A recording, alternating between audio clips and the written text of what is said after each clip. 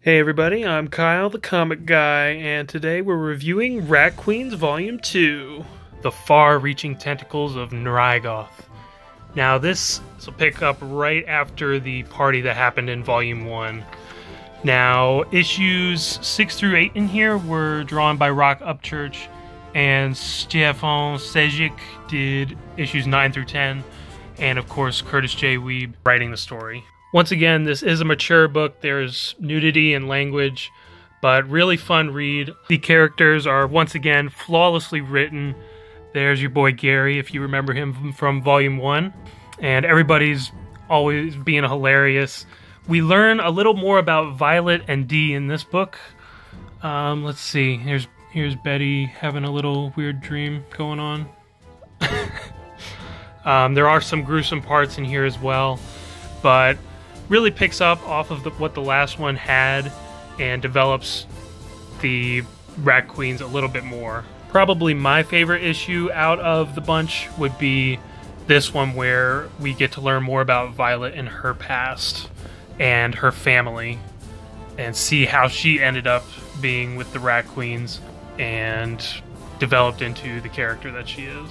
There is an immediate difference that I notice when Stjepan Sejic takes over for the art, but he does have some good artwork in here at points.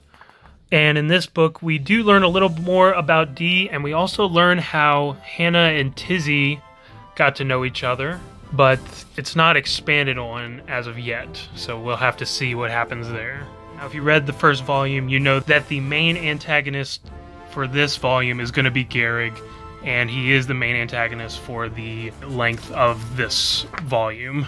We do get to see more of Hannah and Sawyer's relationship develop. Once again, I believe Hannah has stolen the show in this book. My favorite character in this book being Hannah, second being Violet. Then after Violet, I would say Dee, and then Betty. They all have great moments though, all of them.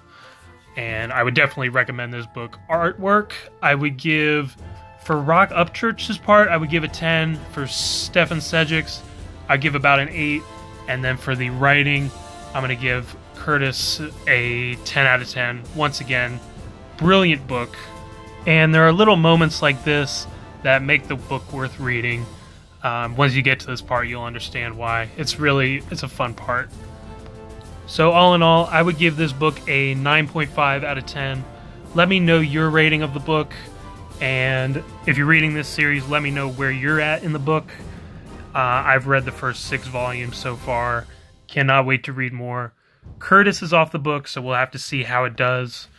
But yes, I love this book. Leave a comment below on what book you want to see me review next, and give this video a like if you enjoyed the content today. And then in the description, I will also have a source where you can buy this book, because I know you're dying to read it. Alright, I will talk to you guys next time. Love y'all. Bye-bye.